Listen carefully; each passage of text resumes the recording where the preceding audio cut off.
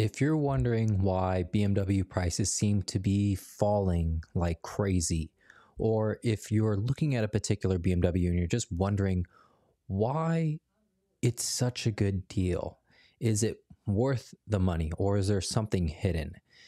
And that brings us to today's question of why are BMWs nowadays so cheap?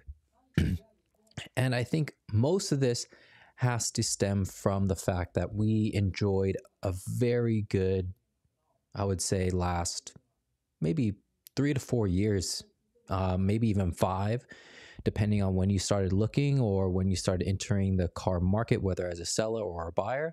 But the last few years, at the very least, have been very, very good to us, mostly because of supply and demand. Mostly that there was not a lot of supply, but there was a lot of demand. There was the whole thing with the shutdowns and everything and a pause in production and all of that. And so what we saw was a rather drastic boom in the car economy. But now what we've seen, starting around, according to this graph in 2020, at least from Carvana standards, is that things have slowly but surely kind of tapered down to right about to what they normally were. Because when we look at BMWs in general, not just according to Carvana, they do lose their value quite rapidly. This article here is saying that they lose about 23, almost 24% of their value in just the first year. And then some of them 50% over the course of 5 years. Now, different models will retain their value or lose their value faster than others. According to this one, the 7 Series is the one that depreciates the quickest, and I'm not necessarily surprised about that.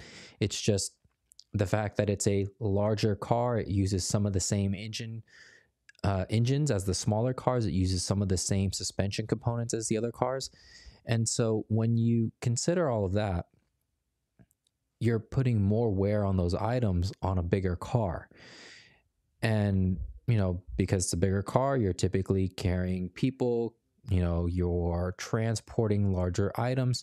So it's not just that there's more wear and tear because of the physicality of the car, but it's also how the car is used throughout its lifespan, versus a 2 Series where it's probably not going to have as many passengers. You're not carrying as many luggages, taking as many people to the airport.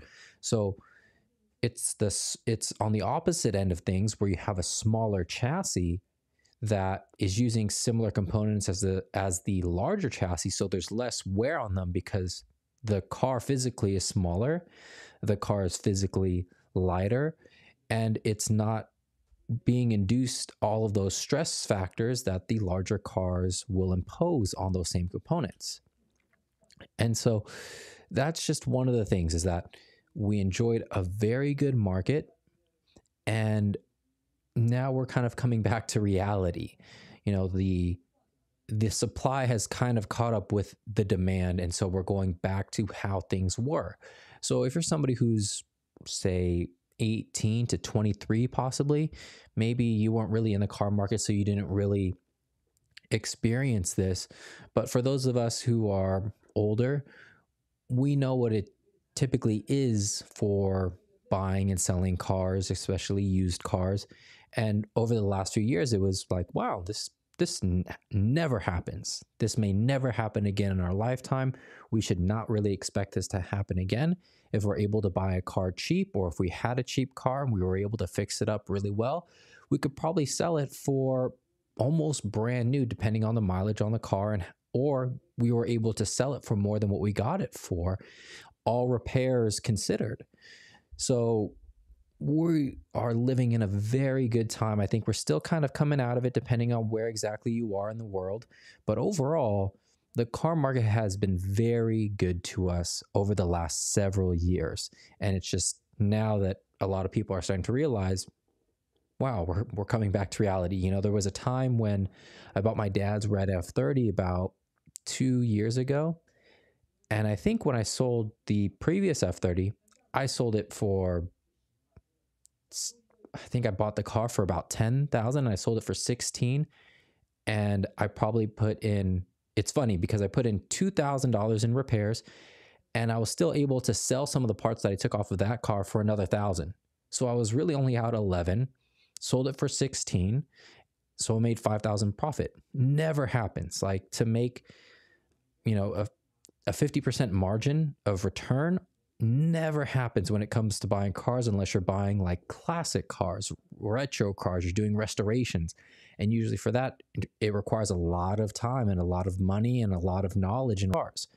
So we're coming out of a time where it used to be that some used cars, because the supply was so low, used cars were going for a higher price than new cars, mostly because they can only mark up the price of a new car so much. Like they still have to maintain the MSRP, but for used cars, they could sell it for whatever they want. Not really the case anymore. The other part, so the second component as to why BMWs are so cheap is because they are expensive to maintain.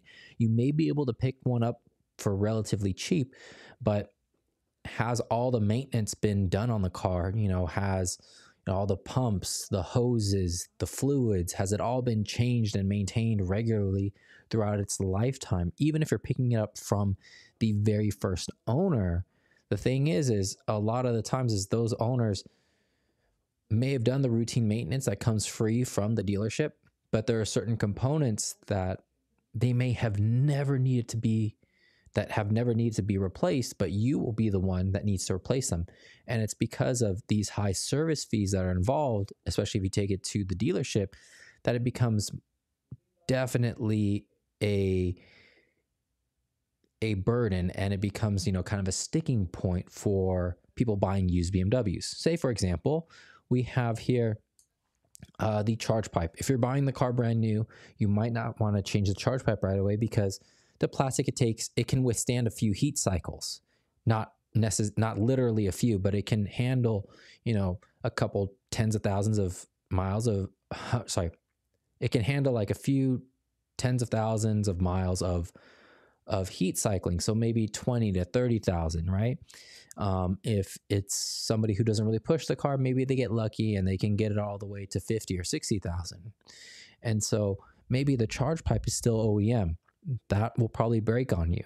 The oil filter housing gasket, sometimes, you know, typically people will say 30 or 40,000 miles, but again, maybe it was not driven all that much. Maybe it wasn't driven all that hard. Maybe the weather conditions that it was in, maybe it was kept in the garage.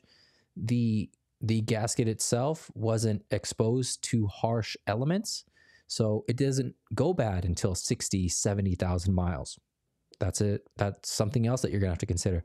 The Mickey Mouse flange, right? Here we can see it's kind of leaking here. For those of you who've never seen this before, there is supposed to be a larger appendage coming out of this to fit into the engine. And essentially what happens is because it's plastic, it snaps off here. Again, all of these things are probably things that the very first owner will never have to deal with if they buy it, say, for example, on a 5-year loan, or if they get it on a 3-year lease, and then they upgrade after the end of the term, after the end of the first term. Maybe they like the G80 versus the F80 or something like that. These are all of the things that you'll have to encounter.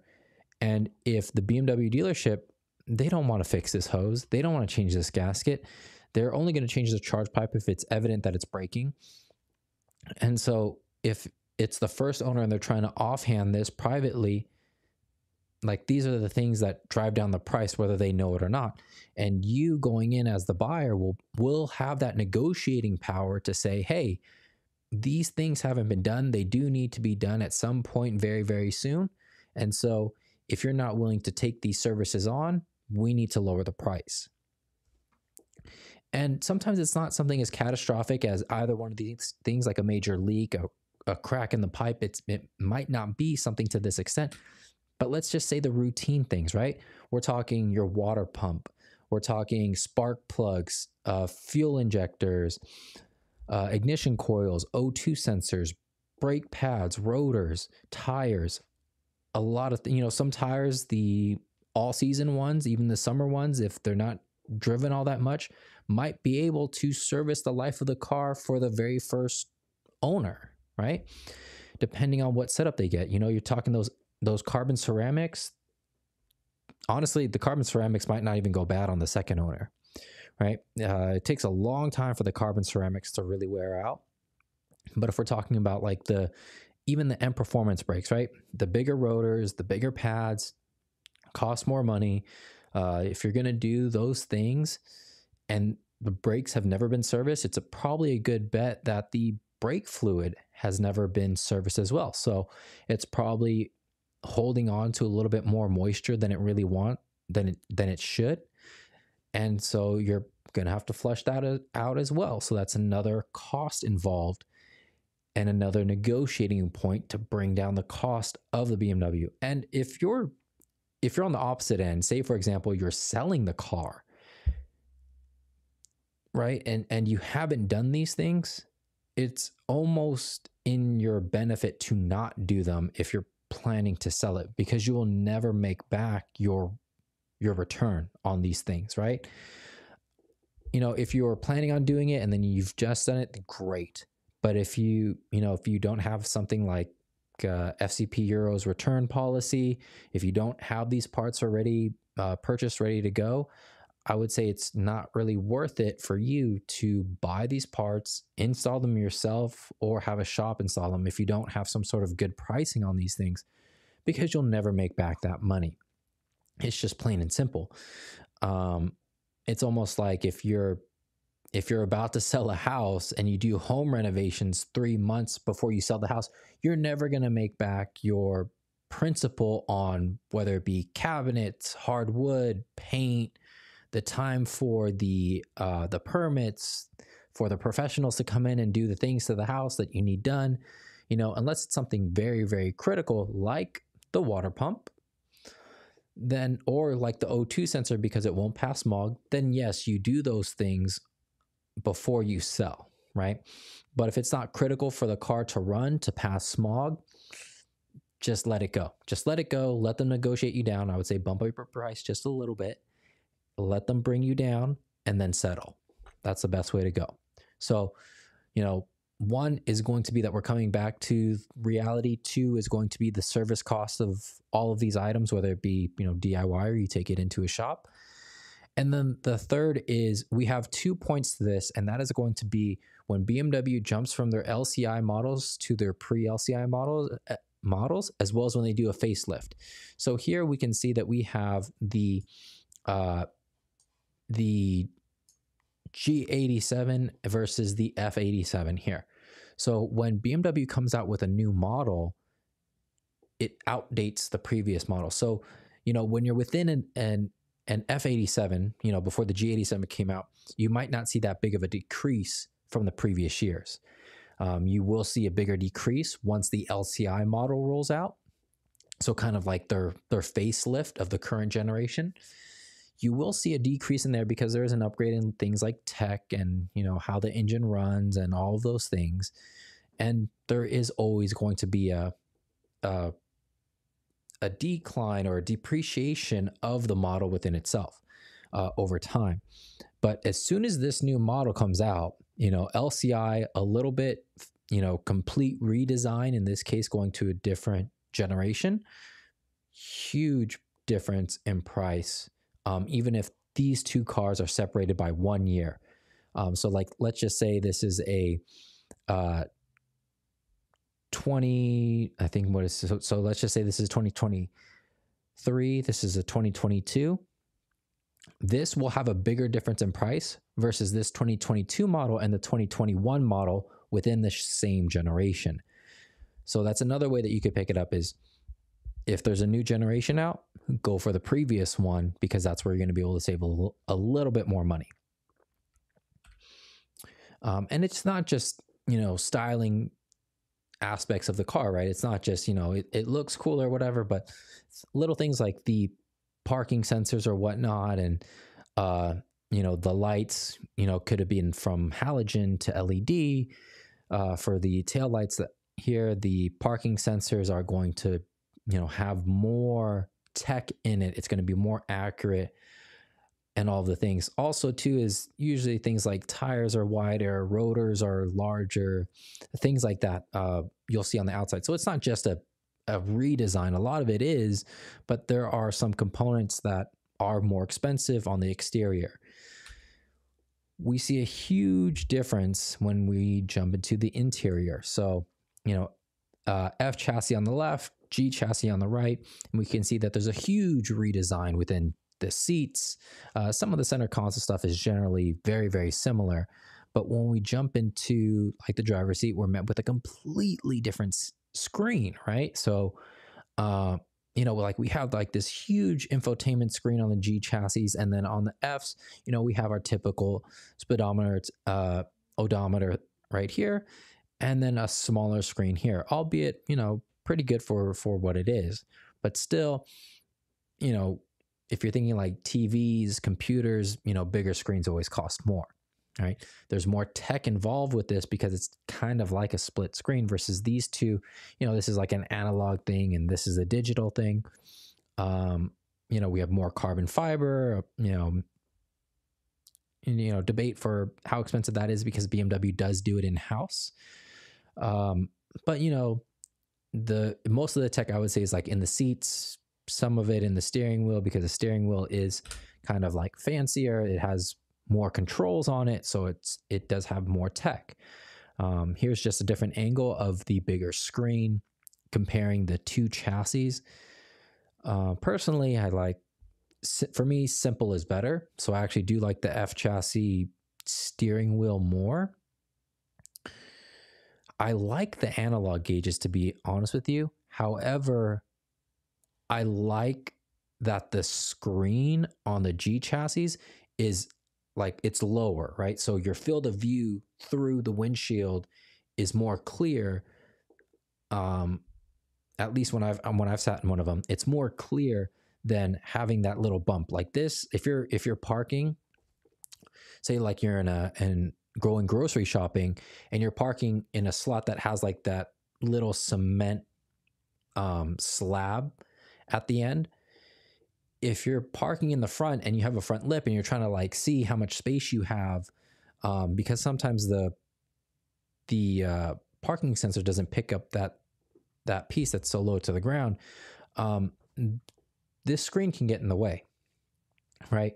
If you're trying to like say, for example, parallel park and you're trying to see how close you are to the curb in the front, this screen can get in the way. So I do like the fact that they brought the screen down in the newer cars. I just prefer the analog gauges is all. But again, still that costs more money. There's more carbon fiber here and there's more plastic here. Honestly, I don't think it really costs them all that much more because BMW does their plastics and carbon fiber in-house. Like they have their own manufacturing plant that makes them. So their real cost for this is mostly like the raw materials and the labor they pay their people to make this. They're not really outsourcing this from anywhere. So they're making a huge profit off of this stuff because they are the direct producers of the item. So there's no middleman or middle company involved to take away their profits. And we all know that if you buy any interior replacement carbon fiber piece, it's almost always cheaper than what BMW charges, right? You can talk about Denman. I think some places like ECS is coming out with some of their own stuff. Still, BMW is more expensive.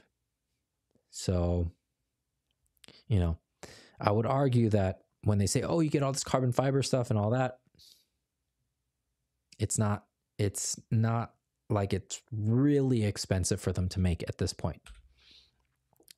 Now, the last point that we have up here, and we'll open up for Q&A after this, really depends on it. So like these 3 points, right? The fact that we're coming back to reality, the fact that it's, we have high maintenance, especially dropping off on the second owner. I think the best value is like second owner repairs everything or whatever. They don't own it for all that long. And then the third owner takes it. The third owner gets a really good value here because they get a car that's been depreciated. The second owner kind of took on all the burden.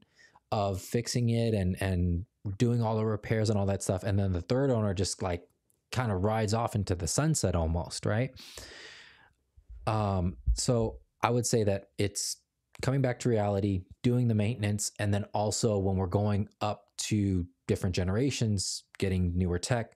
Those are the like the three key components that are going to be consistent no matter where you are, no matter what your financial situation is, no matter what car you're looking at. All three of those things will play a factor in dropping the price of BMWs. And it doesn't mean that the BMW is bad. It just means that that's just how things are, and that's how they've always been, excluding the last 5 years. The thing that will depend on is if you need a loan. So if you're buying the car for, buying cash or whatnot, this doesn't really apply to you. The loan process can also drive the price down of older cars to a certain extent. And what I mean by that is when we were looking at the newer chassis, right?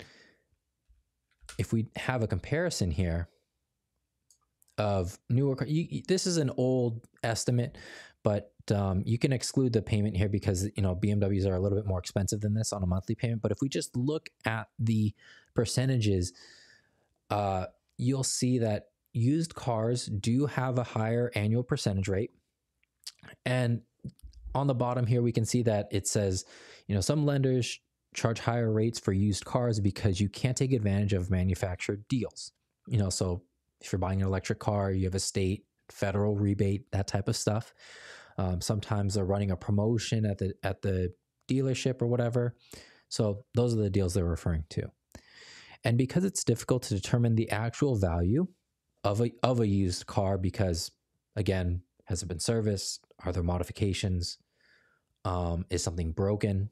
So there are all those inconsistencies that can throw off the value of a used car.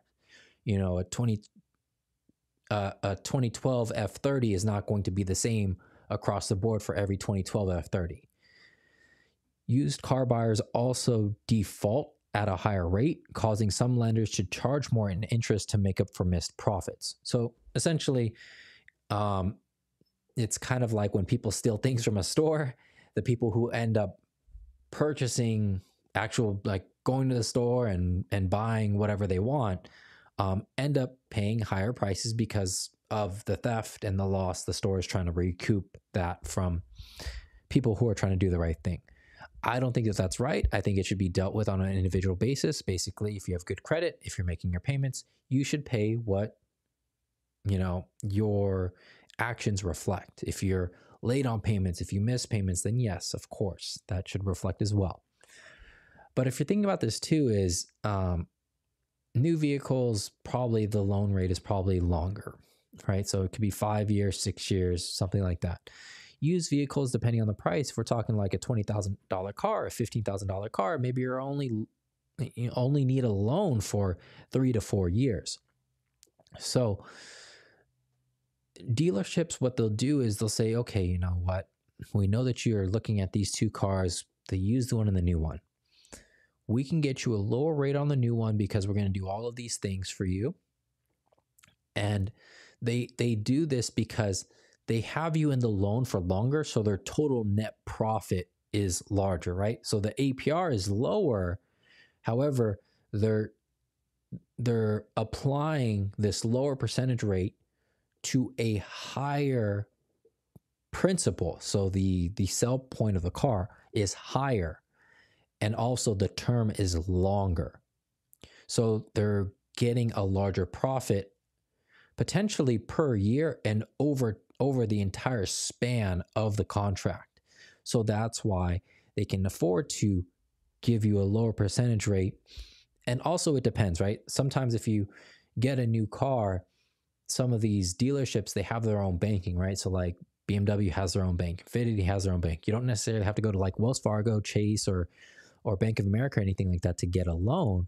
Sometimes what these dealerships will do is when they say, okay, let me go to the back and see what I can do with my manager. Typically what they're doing is they'll run it across, the normal banks. They'll come back and say, this is what you have. Then you say, I need some time to think about it. And they'll say, okay, hang on, let me go to the back and let me run it again. They get you another sweep of banks. If you don't like those, maybe they'll go back one more time, and then the third sweep of all the banks will include their specific bank. And they'll say something like, oh, well, it takes us time because, we do this all in-house. We're not a big institution. We only finance our stuff. So it takes a little bit longer for us. They make up some trash reason.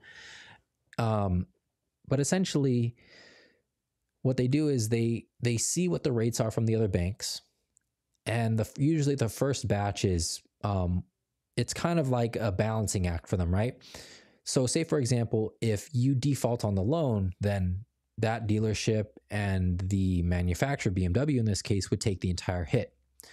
But just say, for example, they finance it out to Bank of America. And Bank of America is willing to give them a commission. And the commission is something along the lines of 60 to 70% of what they would get if they did it in-house. BMW is willing to take that 60 or 70% with virtually no responsibility or backlash as far as if you default. Because what Bank of America, what they might arrange on the back end with Bank of America is, you will give us our commission all up front. Like, doesn't matter whether they default on the loan, doesn't matter, if they finish the loan, if they sell the car, whatever, you give us our cut up front all at once for the total of the contract. That's something that we don't necessarily know, but that's something that they can negotiate with their banks. So usually the first slate of banks that they bring you, it's the balancing act of, these banks will give us the higher commission rate, but it's also very, very, very low risk for us to take on. The second set of banks, maybe they give them a 40 or 50% commission, or it's something along the lines of, we'll give you 40% and we'll give you everything up front. So still relatively low risk. The third one is like, okay, we'll give you the loan, we'll take the risk, let's just get it done, right? So for all of these reasons, we might, the cars can go down. And it doesn't mean that the car is bad in itself, but it's just something to be aware of, that we're coming back to reality. These cars are expensive to maintain. New models are coming out all the time.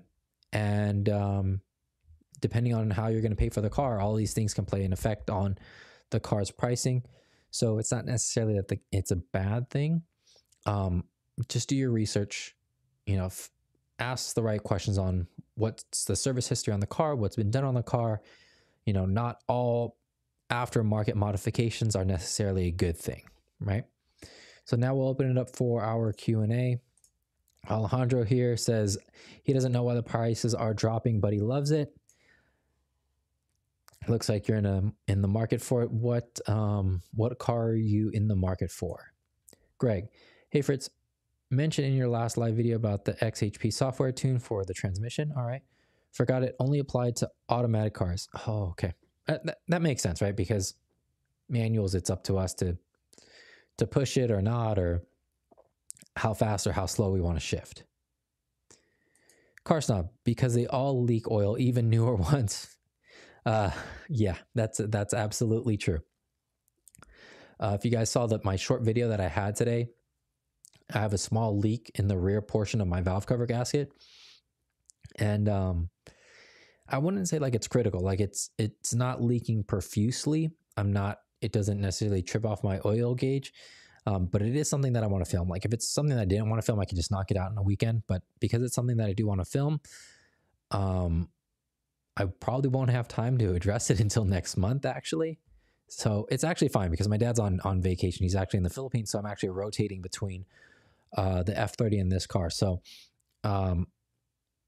it's not the worst thing in the world, depending on what leak it is. I would say that the valve cover gasket where it's at, because when it leaks, it drips onto the downpipe and it just kind of burns off. So it does leave a smell. However, I would say that that's a safer leak to wait to do versus the oil filter housing gasket and the oil cooler gasket, because that can leak onto your serpentine belt, could cause it to slip off, and then, boom, there goes your water pump, there goes your AC, your alternator, all the things that make the car run. And cool. So I would say that that's one that you really shouldn't wait on, right? But yeah, Car Snob, you're absolutely correct.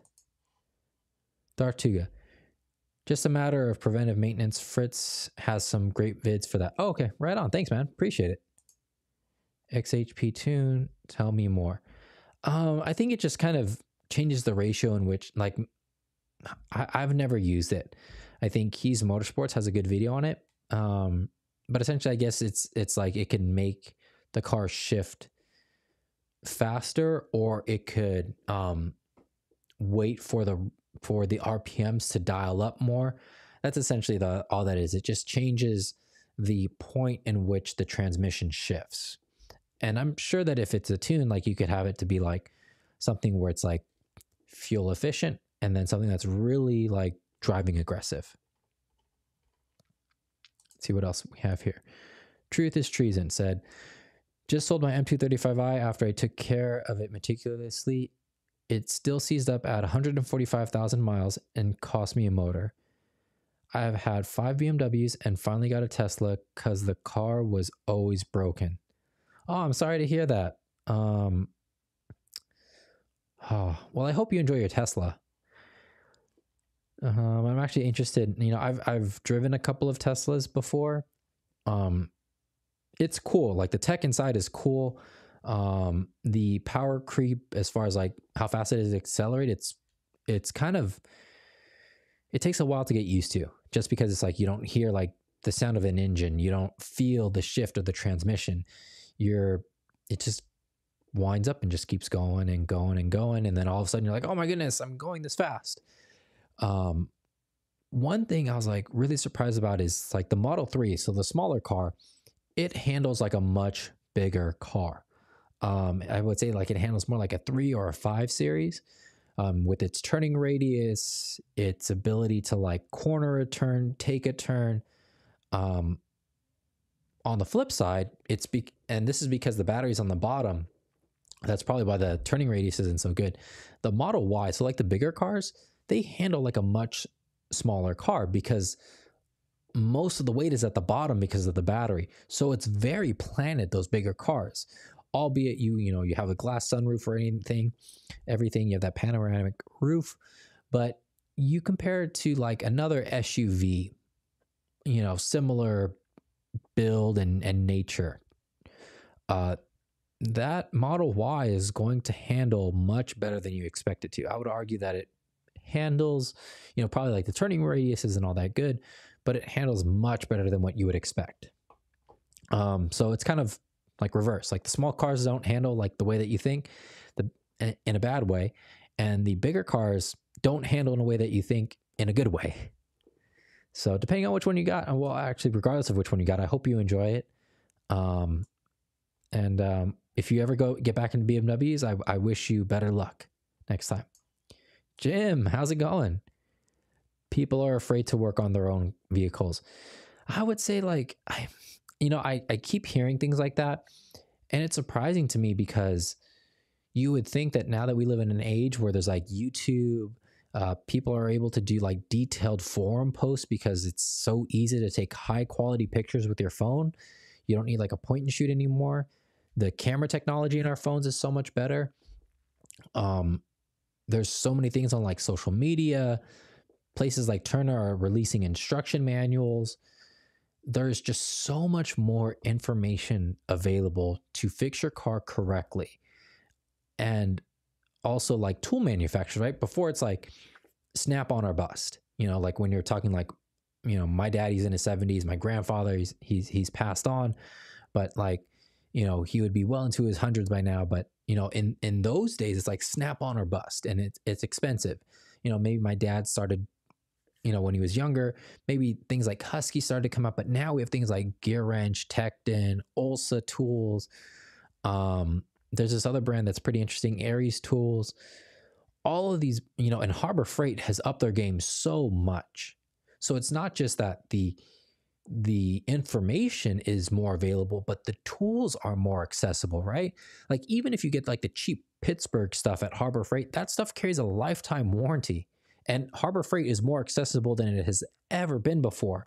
So more than likely, you could just go and return it.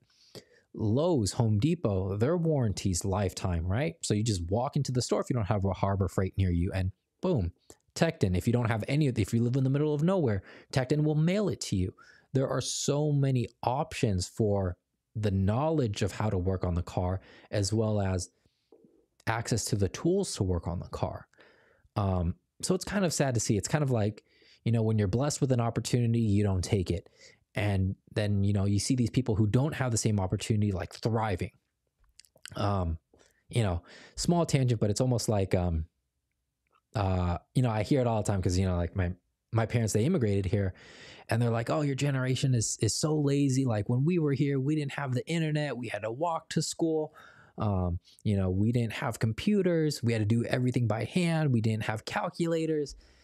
And it's amazing. Honestly, it truly is to see like that generation and what they were able to achieve. And, looking at my generation, it's like we have no excuse, especially comparing it to them, no excuse as to why we can't succeed.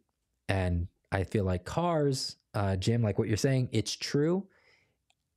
I just wish it wasn't true because it's never been easier to work on cars than it is today. Even tuning, right? Like scan tools are more available, right? You can do like things through apps through your phone. It's amazing. Oh, and Jim has some input here on the XHP tune. He says that since it's a manual, a cat races at the gym. Oh my goodness. Clever. That is true. And I will say I'm right-handed. So everything like bench press, dumbbell, curls, all the things. I'm always stronger on my right side, with the exception to single leg items, right? Single leg workouts.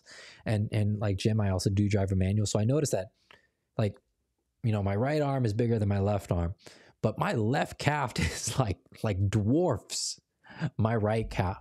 And it's evident in the workouts. Like sometimes I can do like 3 or 4 more reps on my right arm. Like when my right leg kicks out, like I try to do like single leg calf raises, standing calf raises, like whether it be on dumbbells, barbell, Smith machine, you name it. Like my right leg can give out at like 10. Like my left just keeps chugging along like way past 20 reps, depending on what it is that I'm doing. So yeah, I definitely agree with you, Jim, there. Soul Slinger, how's it going? I hope you had a good commute today. Hope your weekend was well, my friend. I would agree. Most people do jobs. Oh, I would agree. Most people I do jobs for won't try it because they're intimidated. Okay, I see what you're saying. Yeah, I mean, like sometimes it just looks tedious, right? But it's not hard, right? You just have to be meticulous. I would say like grab like one of those silicone pads, or like I think it's called like Grip 'em or whatever. They're making a lot of knockoff stuff on Amazon. Get a lot of those magnetic parts trays from Harbor Freight for $1. I would say a lot of the stuff now is just being meticulous and being organized. So in addition to getting the tools, just don't leave them on top of the radiator shroud type of thing in the engine bay or whatever, or don't leave it on the vanity cover type of thing. Have a little parts container or something like that. Keep it organized. You can get the little magnetic ones that are like different colors. I mean, Soul Slinger is a professional mechanic, so I mean, I'd be interested on his take care, but I feel that in order to get rid of some of the intimidation, just be willing to be a little bit more organized and just get those bigger trays or whatever. Or you can use like the cardboard box or whatever that your parts come in. Like that's acceptable too. It doesn't have to be anything fancy, but as long as you keep all your nuts and bolts in line, take it step by step, take it slow, and you'll be fine. No need to rush. You'll get it done. We all started from somewhere. I make it look good on camera, but it took me a long time to get there, right? Like even as something as like rotating tires, like I didn't know about the star pattern at one point, right? We all start from somewhere, so don't feel intimidated by anybody online. I'll be the first one to tell you, I made dumb mistakes. You know, we all do. It's just part of the learning process. Be graceful with yourself to allow yourself to learn, right? You don't need to be an expert. It doesn't matter what any of your friends say or whatever, right? They all had to learn as well. We're not just born inherently as a master mechanic as Soul Singer. I'm sure Soul Singer will tell you too, because he's very humble. Um, just be graceful with yourself and allow yourself to learn. And, you know, you have the support of myself and other people here in the community. Jim, M2, go for the previous all day, right? On new one is fugly dead. Horse beaten. You said it all right there, man. I don't need to add on that, but yes, everything you said, I second that. Can I like that? I don't know how this, you know, I've actually, okay, well, I'm telling you, I like the comment. The screen on the G chassis actually feels pretty solid. Still too much, yes. I think overall it's not as good. I like I said, I like the digital stuff. I just like that it gives you a better field of view through the windshield. If you were able to deliver that in the F chassis with the F chassis screen, then I would still prefer the F chassis. I guess if I'm being really nitpicky, I guess like the little bump of the traditional odometer and speedometer, if they could find a way to lower that as well, that'd be nice. But I mean, that's something that's always been like classic BMW, so I guess I've just been used to it. But I do like that the newer screen gives you a better actual field of view. But I agree, it's a bit over the top for what it is. Soul Slinger, you should do a video on how much a person would need to earn to buy a new versus used based on average rent, bills, etc. Also have to compensate for average cost per year to service. Ooh, okay. That's a technical one. I can get to work on that. That'll take me a while. So I have a few videos in the pipeline, a few things with suspension. I would like to do that, actually. I mean, just based off of my work, I mean, that's a fascinating... You know what? Give me a second. I'm going to screenshot that. I like that one. Thanks, man. Appreciate it. I like that one. I think that would really help service the community. That's a good one. Thanks, man. Jim, your video earlier today helped me diagnose a bad PCV valve. Thought I had a boost leak. Ooh, okay. Yeah, good thing that you found out that it was there instead of somewhere else. I mean, that's not technically a boost leak. On the F30 with my dad's car, it was the turbo inlet pipe, so from the intake to the turbo. So I guess it's just a leak because it's not post-turbo, so it's not classified as a boost leak. But yeah, I mean, depending on what you have on your car, I almost would have preferred you to have a boost leak, because if it's something like from the charge pipe and it's just the pipes are misaligned with the silicone coupler, that's just something you kind of just like wiggle back in place and snap it back in. So I would have almost preferred you to have a boost leak if that was the cause of it, because that'll take you like 2 minutes and you're done, versus needing a valve cover.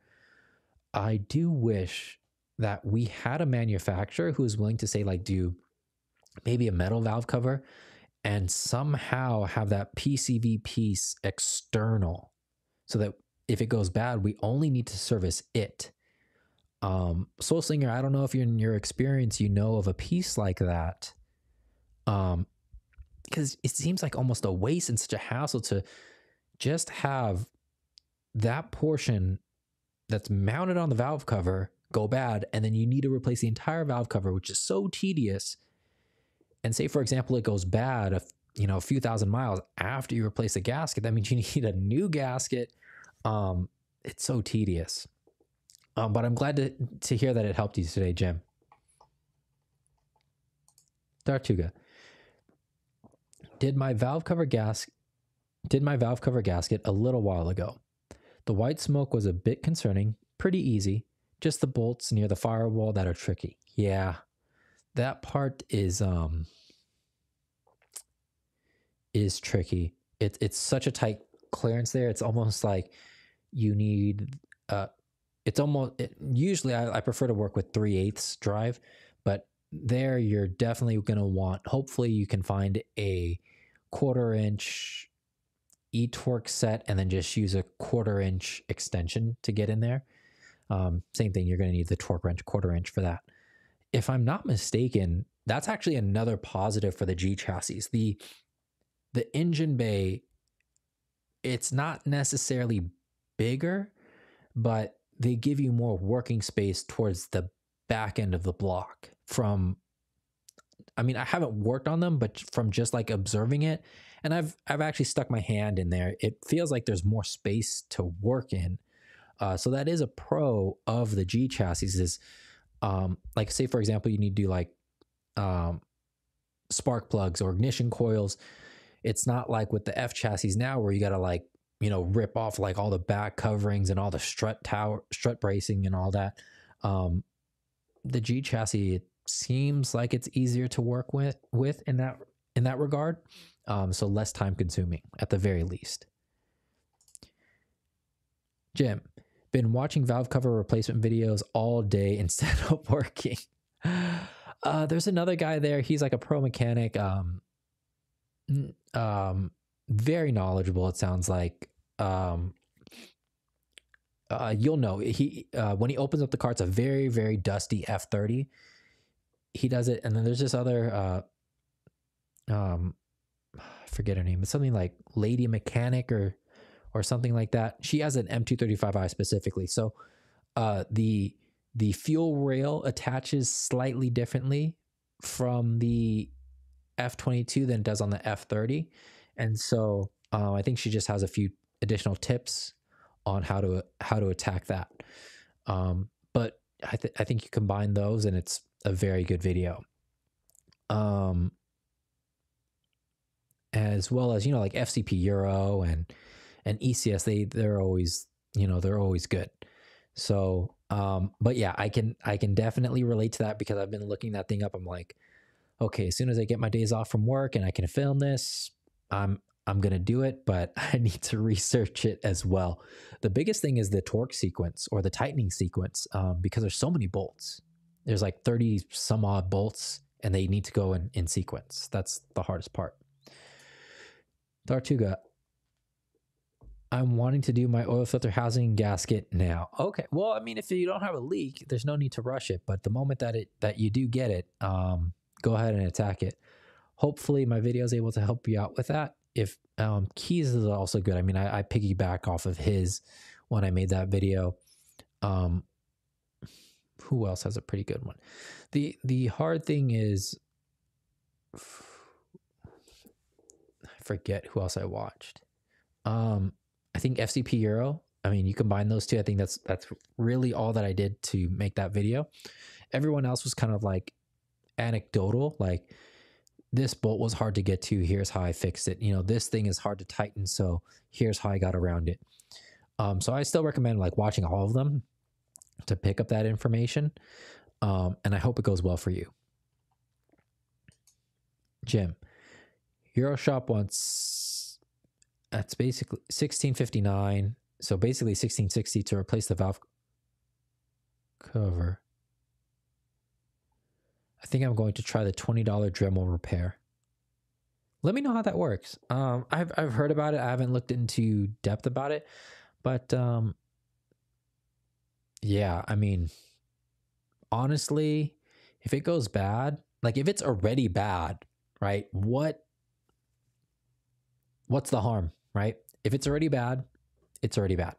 There's no harm in, I would say, like buying the valve cover, doing the Dremel repair. If it works, it works. You could eventually, you're going to need to replace it anyway. So you at least have the valve cover for when the time comes. And then say, for example, the repair doesn't work, you have the valve cover ready to go and you only messed up at worst a valve cover that was already messed up. But I do hope that it goes in your favor. I mean, worst case scenario, like I said, it's not all that bad, to at least give it a try. And I'd be interested to hear what comes of it. Is this reckless car? Is that what it's supposed to be? How's it going? My coolant overflow line broke last week. Thankfully, BMW had it in stock. Yeah, honestly, any reputable shop, any BMW dealership, they have a ton of those in stock. They might say something along the lines of like, oh, we only have a few more. No, I've been to a lot of shops. I've poked my head into, like some of the service departments at BMW. They have a ton of these.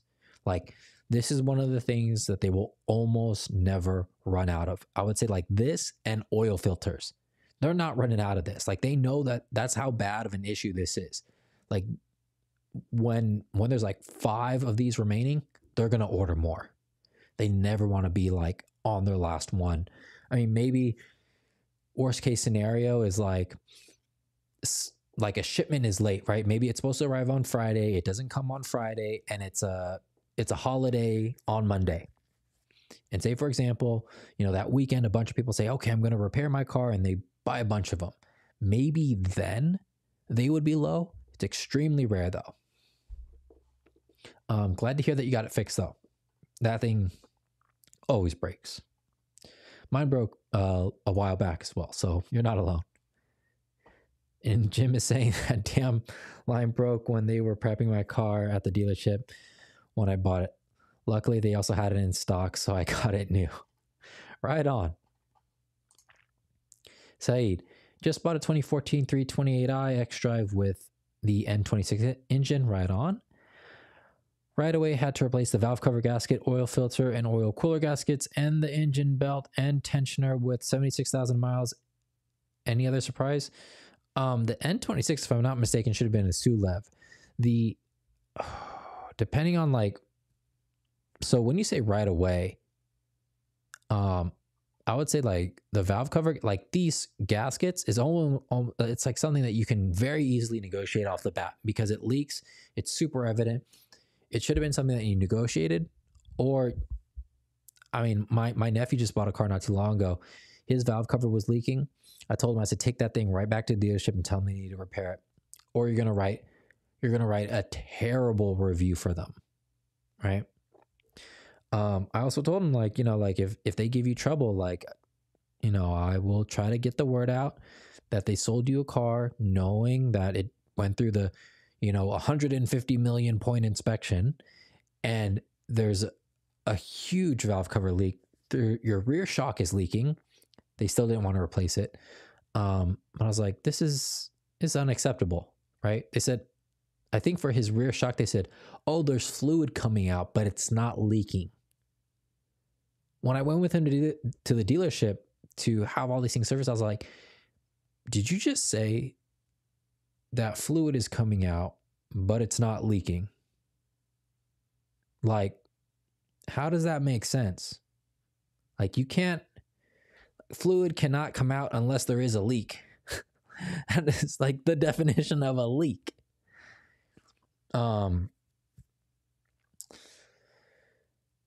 As far as your car, I would say your Mickey Mouse flange when you do the coolant. Anything related to your turbo, anything emissions related, you should be covered by your Sulev warranty. So turbo, catalytic converter. If I'm not mistaken, like your PCV system, anything related on that, you can go to go on YouTube, search Keys Motorsports Sulev. In the description of his video, he's got a link. It'll take you to like your certain production model, and it'll tell you what's covered underneath your Sulev car. You shouldn't really need to do too much to it. If I'm not mistaken, the timing chain guide is also covered on some of those cars. I would say that's the other thing that you have to worry about, but if you're lucky, it's covered. Reckless car. I was surprised it didn't happen sooner. 85,000 miles. Honestly, it could happen at any time, like what Jim said is like you put a little pressure on that thing and boom.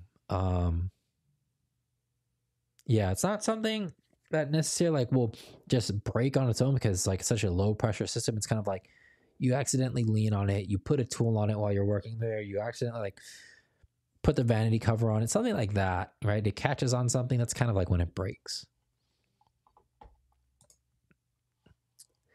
Jim, that clutch delay valve delete helps with the left calf raises. Oh my goodness, right on, man. Absolutely. Jim, you don't need parts trays. All engines need a couple 10mm sockets lost in the crevices. Oh my goodness. Oh my, yeah. The good old 10 mil. I guess that's exactly why, like Harbor Freight and like you see all these other tool manufacturers coming out with like their 10 millimeter socket tray or whatever that has like impact, chrome, swivel, magnetic, you know, short, stubby, medium. They have their whole thing. It's because that thing always like grows legs and ends up walking away. Jim, back to the PCV video you did earlier. Use my Mighty Vac and mine wouldn't hold pressure. Leads me to believe the bladder in the valve is bad. Started when I moved to stage 2 flash from MHD. Oh, okay. I wonder if other people have the same issue. Let's see. I have an aluminum valve cover, but seemed too cheap. Apparently, previous engines, you could replace just the PCV. Huh. From my knowledge, it's in there for the plastic ones. I haven't used the metal one. I mean, the Vargas one, it's weird. It says like it's S55 and N55, but when I look on Extreme Powerhouse's website in their Q&A section, it says that it won't fit the N55. I was interested in picking one of those up, but after seeing that, I'm not too sure. I have seen the other ones on ECS's website, but my shop guys over at SV Bimmer, they said that the problem with a lot of these aftermarket valve covers is that they don't hold vacuum. So maybe you're experiencing the same thing. If you don't mind, what brand is that? Soul Singer. They integrated the PCV into most valve covers on different models. I did an engine swap on a 5.4 liter F-150 a few months ago. I ran into this problem. I wonder why. I wonder why it is integrated. That there's no way. I mean, they put enough R&D into their engineering and research. Why it couldn't be like still attached to it, right? So, but like able to be serviced separate of the valve cover, right?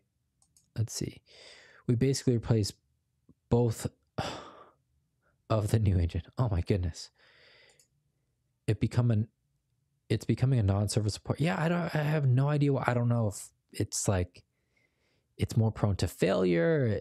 It doesn't hold as well. I mean, there's got to be a reason, or they just want more money. Let's see. Girly Garage does the valve cover video. Okay, there it is. Right on. Thanks for sharing that. Both valve covers on the new engine. On the new engine. Oh my goodness. Yeah, I feel like it's just a money grab at this point. That link is the PCV fix. Worth a try versus the parts and labor. Okay, yeah. I'll definitely check that out. I don't have aluminum cover, just saw it online today, but it was like $200. I don't trust it. Yeah, a lot of people online are saying it's like it'll fit, right? It'll fit. The gasket will fit onto the thing. Like you run it, you won't have an oil leak. It's holding vacuum that's the issue. So yeah. As far as I can tell, like OEM is probably the best shot that we have for the time being. Soul Singer money, they want the monies. I feel like that's what it always is, right? You know, I think like Ford is going to they want to do something similar to Tesla, where Tesla sells direct to consumer versus going through a dealership and all that. And I think a lot of car manufacturers, they do want to do that, right? They don't want to go through car dealerships anymore. A lot of them are blaming like the supply and demand thing from 2020 being the issue, but it's like, it's kind of your guys' fault for like not having the supply. It's not necessarily the fact that you had supply and you couldn't bring it into the dealerships to sell to the customer. It's the fact that there just wasn't anything there to sell from dealership or directly from you. And so potentially this is a reason for BMW. I mean, it's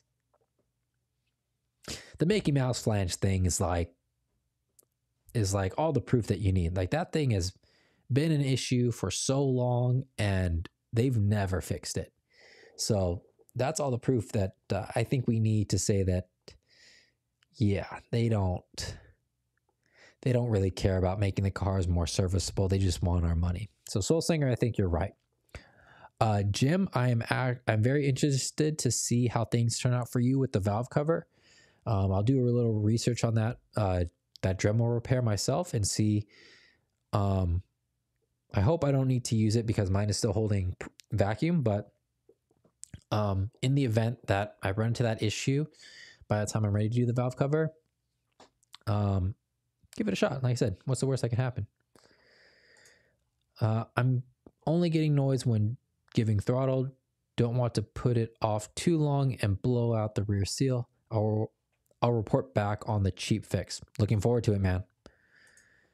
Soul Singer, I'm a mechanical engineer myself, so I can see what they're doing with the newer vehicles. It's shady underhand garbage. Okay, I try to give them benefit of the doubt, but you know, this isn't my area of expertise, and I will always defer to your insight. So I guess giving them the benefit of the doubt is not the correct thing to do in this situation, because I would never go against your better judgment, my friend. Yeah, it's terrible. Absolutely terrible. You know, they're already getting a lot of money from us. They charge like $300. I mean, shop price is like $300 an hour, at least here in the Bay Area. You know, some people are saying like 200 is a lot from where they're at. That's like what independent shops charge here. So yeah, prices are not going down. Inflation is hurting us, but you know, that's what we have a community for, right? My O2 540i has a PCV integrated into the intake manifold and it is serviceable. So it's like they do this stuff intentional. Oh my goodness. Yeah, so it's like, oh yeah, we had a great thing before, but how can we get more money? I mean, also too, they should be considerate of their own techs, right? Like their techs are going to be the one that have to do this. And so it's like, could you just bust out a bunch of these in once versus like in the same time that it takes to do one valve cover, right? So it's like, you're kind of like drawing out one job to like squeeze all the money you can out of one client versus like, all right, we'll just pop these out like nothing. I said, I mean, like if you look at like Lamborghini and Ferrari and you compare it to Toyota is still a more profitable business because they hit that volume, right? If you got a hot commodity and you can sell a lot of it, like volume is what makes you money. I mean, like Walmart's a big company. So it's like, it's a good model. I don't know why these other companies, they like, oh, let's just squeeze the customer for all we can. Soul Singer, I took it off and replaced the guts. I wish ours were like the newer ones were more like that. Thanks, bro. Always good content on the channel. Club needs to, I think it's a tour club needs to stick together. That's right. Yeah, there's so few of us here. Yeah. Oh, so interested to see. Yeah, let me know. D guy. Hey, Fritz, you know a good BMW mechanic in San Diego area? I do not. I think the farthest south I go is like Precision Dynamics. They're almost like they're not necessarily like a sister company, but they are, you know, they know each other, right? Precision Dynamics and SVMer, they do know each other. Send me a DM on Instagram and I'll see what I can find for you. I'll try to post a story or something and share the results of what people have.